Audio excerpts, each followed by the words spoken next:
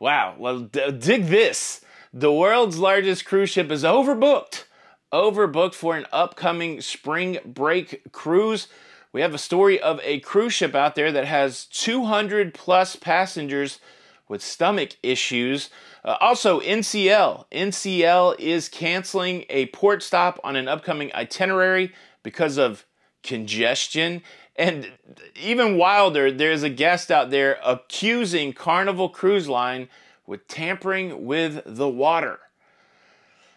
I'm not kidding. Cruise news and my views. Let's talk about it.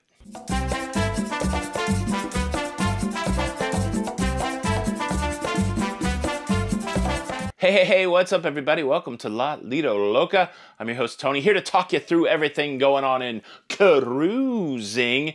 And let's just jump into this cruise news story number one. The world's largest cruise ship, Royal Caribbean Wonder of the Seas, has been overbooked, oversold for its spring break March 12th, 2023 sailings. Guests were recently notified about the overbooking and they were given some options. Well, I guess the overbooked people were notified and given options. Option number one, you can move your May 12th sailing to the Explorer of the Seas and sail on Explorer instead of Wonder of the Seas. You will get a generous 100% refund plus a $300 onboard credit to use as you like.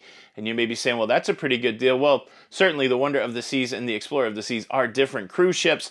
So some folks hoping to try out the world's largest cruise ship might be disappointed in that option. And if so, there is option number two, where you can sail on the Wonder of the Seas. You just have to do it on a different date. And you only got two choices of the different day. You can do it on the July the 30th sailing, or you can do it on the August the 13th sailing. You know, not a lot of choices there, but you still get to stay on the Wonder of the Seas. Or option number three, you can just get yourself a full refund and make other travel plans. We hear about airlines overbooking guests. That wouldn't be a surprise, but it's pretty, infrequent that we hear about cruise ships overbooking guests.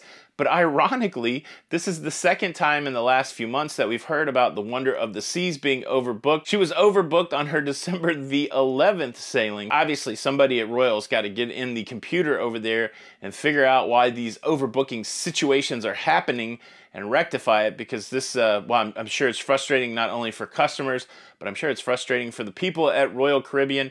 And I can almost guarantee somebody is looking into this, coming up with a solution. Were you one of those people that were overbooked on the world's largest cruise ship for March the 12th? If so, I would love to hear about it. Leave a comment below. Now, before we get into cruise news story number two, I need to take a moment to pay some bills and thank the sponsor of today's show, Scentbird. Scentbird, the monthly subscription service. Well, they're on a mission to empower everyone to express themselves through scent. Now, if you've been in the perfume and cologne game for a while, you know that it can be expensive to try all of the high-end fragrances. Well, Scentbird has you covered. For just $17 a month, you can choose a fragrance to be sent directly to your house in a portable travel-size vial that you can take with you everywhere. This is what I'm talking about. This is the Scentbird dispenser. Inside the dispenser is a vial of cologne. The dispenser works really easy, magnetically connected.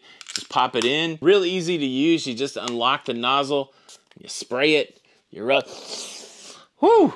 It smells good. It smells good. And again, really easy to travel with. Here's a couple of this month's fragrances. Dime number one cologne and the Harmonist. Dime number one with fragrances of sandalwood, zesty bergamot, and amber musk. And the Harmonist with bergamot, cedar, green mandarin, mimosa, and sandalwood. I tell you what, I got the Dime number one on. I smell like a man. I just want to tell you that. Like I said, $17 a month. You pick out the fragrance, but if you want to try it for less than $17, there's a great offer for the Loca fam. You can get your first month for about $7. Use my code LALIDOLOCA3 to get 55% off your first month at Scentbird.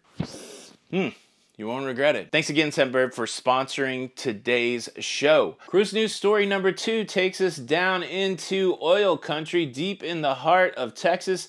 And it's a story not only about oil, but about gas.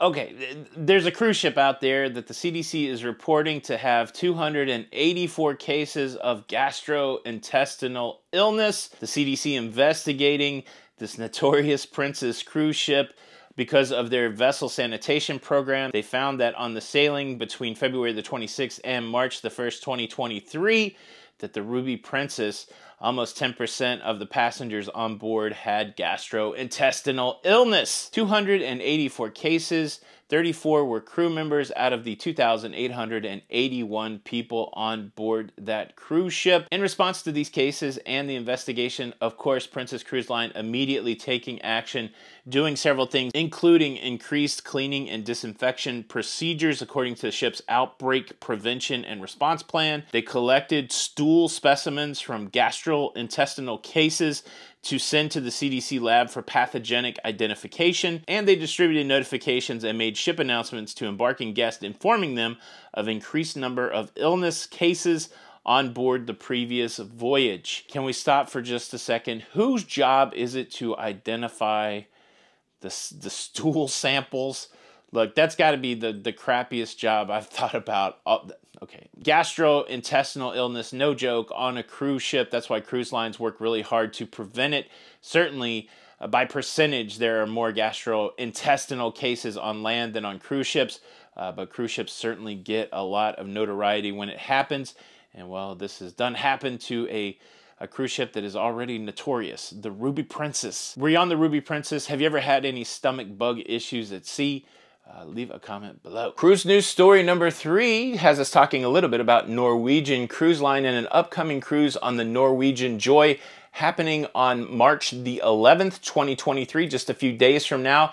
They have had to drop one of their port stops, change the itinerary, as it were, because of port congestion. Now, there is a little bit of an interesting twist to this story.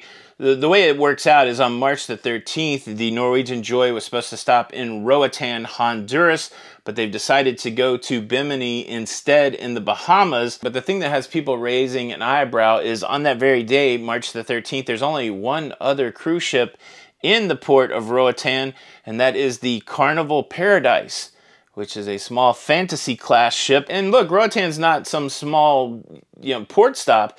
They sometimes have multiple cruise ships there. Even on March the 15th, they're going to have 4 cruise ships there. So it's got some people scratching their head as to the itinerary change, but the itinerary is going to change nonetheless. What do you think? It sounds a little suspicious, but again, I'm not behind the scenes. I don't 100% know, but it seems like you could get more than one cruise ship into Roatan. Am I right? All right. I got to tell you about this accusation that a guest is making against Carnival Cruise Line. It's a story I'm affectionately calling Canklegate. But before I get there, before I do that, let me quickly invite you to subscribe. If you like staying up to date with everything that's going on in cruising, please consider subscribing with the notification bell on. That way you are one of the first people to watch the show. Bonus stars for that. And you won't miss out on any of the episodes. Double bonus stars for that. Thank you in advance.